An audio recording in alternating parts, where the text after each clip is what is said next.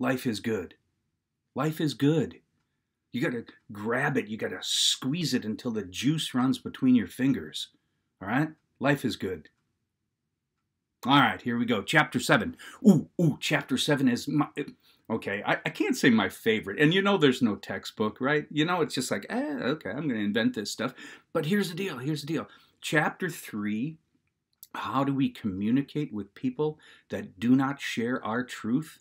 That really is a favorite of mine. It really is. It really is. It's like, can't we all, for the love of whoever your God is, get along? Can't we all, even though we share different truths? Boy, would that be nice. Boy, would that be nice in this world. Okay? Chapter 7, another one of my favorites because we're just going to put the brakes on interpersonal communication right now. We're going to stop that train.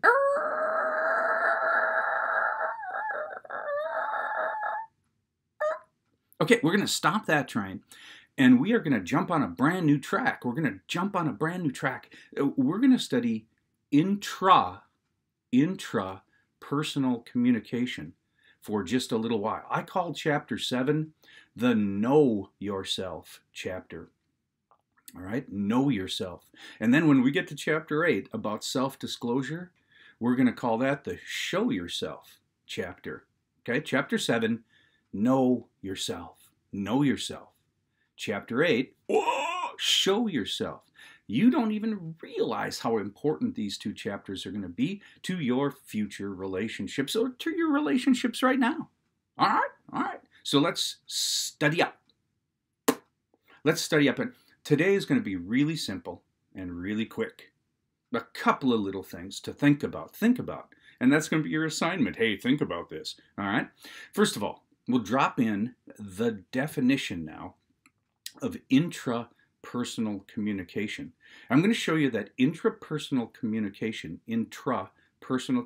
is the communication or the dialogue that we have with ourself, about ourself. All right, so this is the stuff that goes on in your head. These are the 3 o'clock in the morning moments that we've already talked about, where you're gazing up at the ceiling, you're wondering what life is really all about. Who are you? How do you fit in? Oh my God, is this all there is? The 3 o'clock in the morning moments where you're scratching and itching around because you think there's got to be something more. What am I missing? Who am I?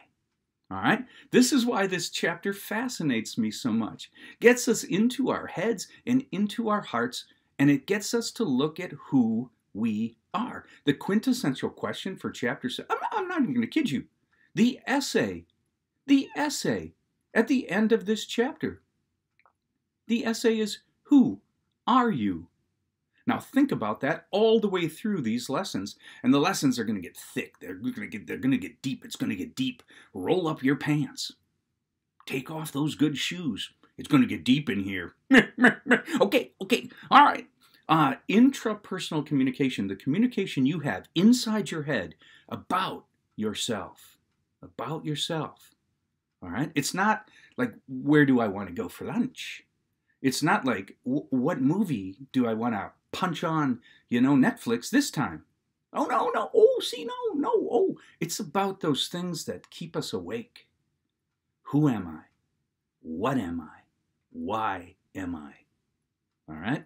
This is good. Chapter 7 also has everything to do with self-concept. And man, I tell you what, in the lessons of the future, this week and next week, we are going to explore self-concept, where we get it and what it does to us, and how sometimes we have to reinvent. Look at the star model. Oh my gosh, Joswiak, not again. The star model. Okay? The star model. It's super important. It undergirds most of the things we do. Okay? All right. And I didn't even know that when I inventorized it. I didn't. Okay? But look at the star model now. Pretend the tippy top, what you know, is just what you know now about who you are, about yourself. The tippy top of that star model, the upper apex, the tiny little bit up at the top. what you know about who you are, then that question mark about what you don't even know that you don't even know, wow, does that suddenly become cool and super important. It's like, what you don't even know that you don't even know about who you are, why you are, how you are. Okay? We get to explore that. We get to explore that. You know, that's the next part of the STAR model. Go on a great explore, except this time you can't Googleize yourself. You can't plug it into some computer. You can't put your name in and get an answer that pops out that goes, oh, well, Tony is this and this and this. And no, it's got to be done in here. Your exploration this time is not external on the computer. It's not in books. It's not by listening to other people. It's in here. It's in here. Your explore this time is going to be internal. Listen, communication that you have with yourself about yourself. Okay? Ooh, fun. Oh yeah, it's going to be fun because then we get to develop truth about ourselves. The next pinnacle in that STAR model, we get to develop a self-concept. Now this is going to be huge. Self-derived self-concept. Boy, I tell you more on that later, but I'm gonna tell you right now. You got a lot of people in your world right now, a lot of people telling you who you are. You have a lot of people telling you what you are. They're pasting labels onto your head.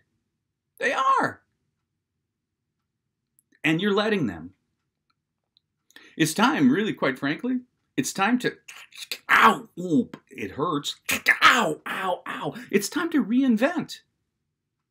Self-concept is a self-derived truth about who you really are after intrapersonal exploration and wondering what you don't even know that you don't even know about yourself. This'll be fun. This'll be... Why not? Why not? Chapter 7. Who are you? Who are you? There's your assignment. There's your assignment. You know it's going to be the essay question after we study all this marvelous stuff. So why not think about it right now? Your assignment for today, true story, is to think about this question. Who are you? Think. Think. And please, get some sleep. Don't do it all at 3 o'clock in the morning. All right, you know I love you. You know I'm rooting for you. Gotta keep your stick on the ice. Find the smile. And you can. After all, inevitably, life is good.